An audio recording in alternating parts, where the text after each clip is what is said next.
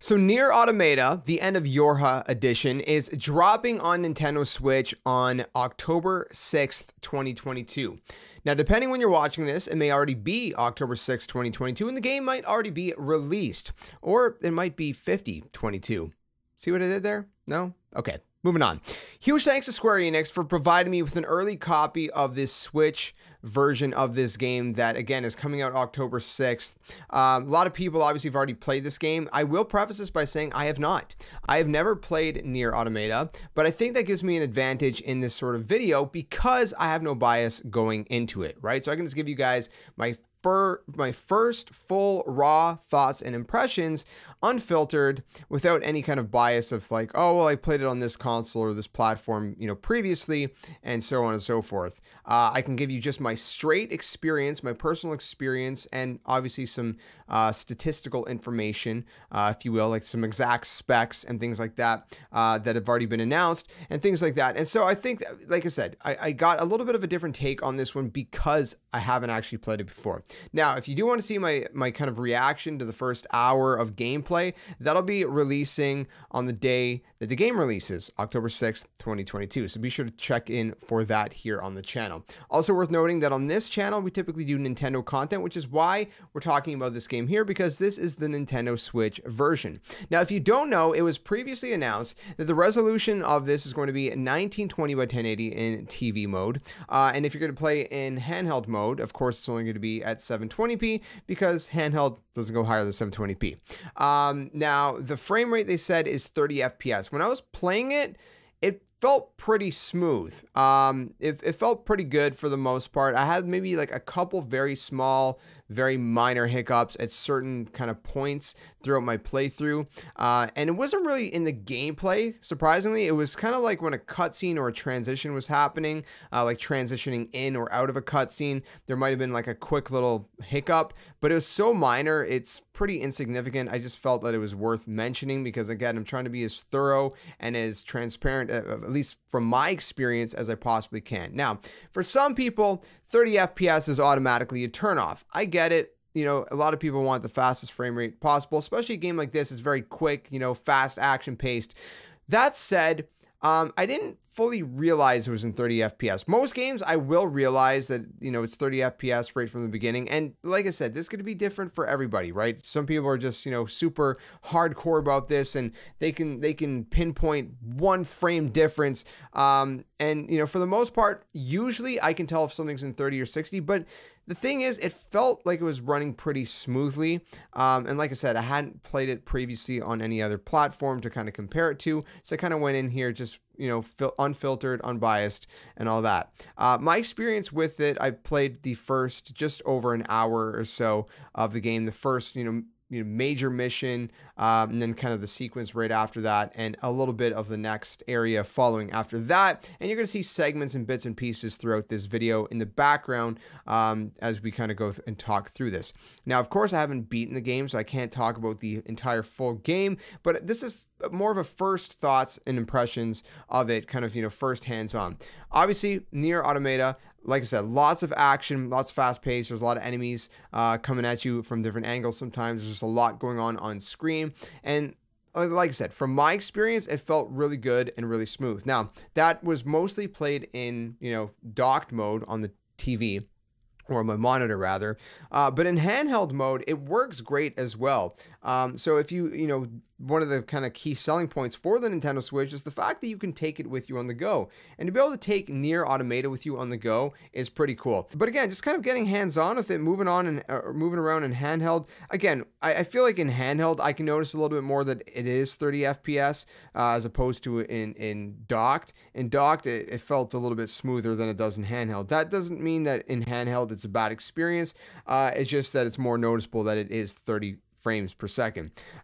It's still, overall, a solid experience, and it's one that you're not going to really be able to find with, the PlayStation platform or the Xbox platform because they don't have handheld devices. Now, there is other handheld devices out there, that have Steam and things like that. But, that said, if you have a Nintendo Switch already, if you're looking for a Switch experience, this is really, really great, from what I could tell. Now, there is the graphics side of things, right? obviously the art style in general, it has a very unique art style, and I think because of this sort of art style, they can get away to an extent. They can get away with, you know, the like dumbing down the graphics and the textures on the Switch version, and it's still looking pretty solid, right? It's just one of those things, right? You look at a game like, you know, The Legend of Zelda Breath of the Wild, right? It has a very specific art style, and the game is gorgeous, because, you know, again, it's not always, you know, hyper realism or, you know, photo like realism or whatever, that always matters in games, right? Every game has different art styles. Now, you know, are the textures and the you know, the visuals as sharp as other platforms? No. And you're gonna say, well, how do you know that? I thought you didn't play the other platforms. No, I didn't, but I did watch a little bit of gameplay to compare my experience and what I was seeing on my Switch with what other people recorded on other platforms, just to kind of see. And yeah, it is obviously evident that on other platforms it's going to be sharper and crisper. But like I said, overall, it looks pretty solid on the Switch, in my opinion. You know, again, it's a Switch port. If you've played any third-party, you know, Switch port, you kind of get the gist of it by now, right? You kind of know what to expect, and you know, it's kind of that same sort of element, right? The Switch is not the most powerful console out there, so it's to be expected that, you know, you're not going to have the sharpest, you know, most crisp visual fidelity. That said, like I said, it didn't bother me personally, but maybe it's, you know, maybe it'd bother you. I don't know. This is the sort of thing that, you know, it's worth mentioning is subjective, right? At the end of the day, what one person is okay with, the other person might dislike, and what one person loves, the other person might hate, and it all comes down to personal preference. Now, you know, in terms of the experience that I had with this game and during, you know, my first kind of just over an hour of gameplay on the Switch, like I said, I enjoyed it. You know, everything looked solid to me. It ran decently. Again, it's not, you know, the highest frame rate or the highest visual fidelity that you can get, but it's not a bad Switch port. It works. It does what it's supposed to. And that's something that we can't say for every single Switch port that we've had, right? There's a lot of versions of other third-party games that have come to the Switch, and they're just hideous. This is not that. At least from my time with it, it's not that. It does what it's supposed to do, and I think that's the key kind of takeaway from this, right? Is if you're going to get the Switch one, you already know what you're getting into. You know that it's going to be 1080p in dock. You know it's going to be 720 in handheld. And you know they've already announced that it's 30 FPS. So you already know that. So the big question is, does it play as it should? And the answer is just a resounding yes, it does. Again, I haven't beaten the game yet, so keep that in mind. But from my time with it, no issues whatsoever. You know, kind of my, like I said, first hour, just over an hour of gameplay. I had a lot of fun with it. I don't have any major complaints. And like I said, it's kind of what you would expect from a Switch version of a game like this. So all that to say, like I said, if you were already kind of wondering, if you already kind of, I guess, on board with the resolution and the frame rate, if you were already okay with that, and all you wanted to know is, you know, does it do what it's supposed to do, then I think this absolutely would just confirm that, yes, you should absolutely buy this game on the Nintendo Switch. You're going to love it if you already know what you're getting into, right? Since it is my first time playing it, maybe some people wonder, okay, I'm just kind of curious. For a last thing, what did you think of the game? It's a lot of fun, guys. It's a lot of fun. If you've never played these games like me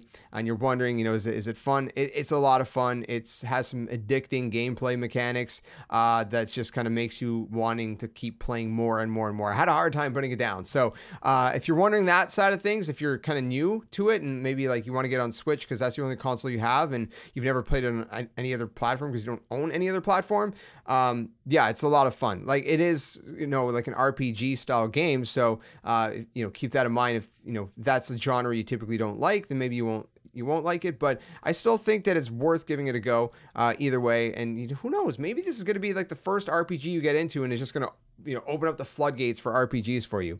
So anyways, NieR Automata on the Nintendo Switch, coming out October 6th, 2022. If you have any questions, let me know in the comments below. I hope this gave you guys enough information to kind of take away from this. It works as it should. So go ahead, pick it up. Let me know if you enjoy it yourselves. So again, if you guys enjoyed this video, be sure to leave it a like. Really helps with the channel. Subscribe for more. And again, if you have any questions, let me know and I'll do my best to answer them. Until the next one, friends, game on, and thanks so much for watching.